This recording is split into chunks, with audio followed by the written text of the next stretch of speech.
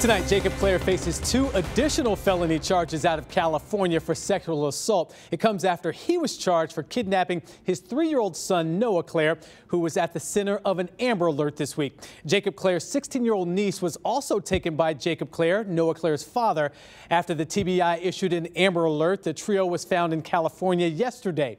News 4's Marissa Sulik has followed this every step of the way and explains what's next for Jacob Clare.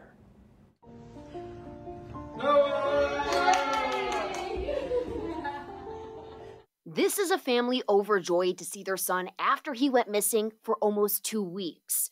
It's also a family that still has a lot ahead of them. Tonight, Jacob Clare faces 2 additional charges in California. Those include sex with a minor with special circumstances and oral copulation with a victim under 18. This is on top of additional kidnapping charges in Tennessee and Kentucky. This was a roller coaster of a case, meaning that there was moments when I felt like I was chasing, like my butt was on fire, for lack of a better term, and I was chasing my tail. And then there were moments where I was waiting and sitting by, and the hours drug by. So it was a speed up, slow down type of thing.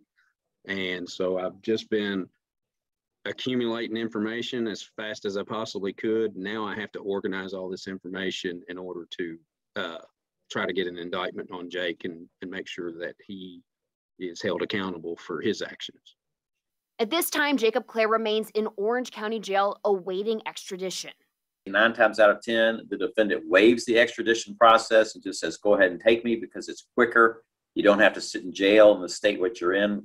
Orange County court documents say his arraignment is scheduled for Monday.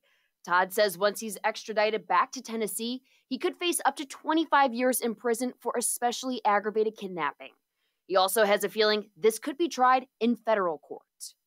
Oftentimes, when you transport minors across state lines during the commission of other crimes, you get federal jurisdiction involved. And if the federal punishments are more severe, the U.S. Attorney's Office may take the case. And because Jacob Clare crossed state lines, Todd says he could face additional charges. Marissa Sulik, News 4 Nashville. And we cannot show you this video enough of Noah reunited with his family just last night. How sweet is that? They are flying into B&A tonight. Their flight is a bit delayed, and we've heard there will be a celebration for Noah once they get home to Gallatin. Amber, his cousin, is also back with her family. Now that we know the charges against Jacob Clare, next come court dates. Of course, we'll be following all of those. To keep up with those dates, have our free News 4 app. To find it, search WSMV in your app store.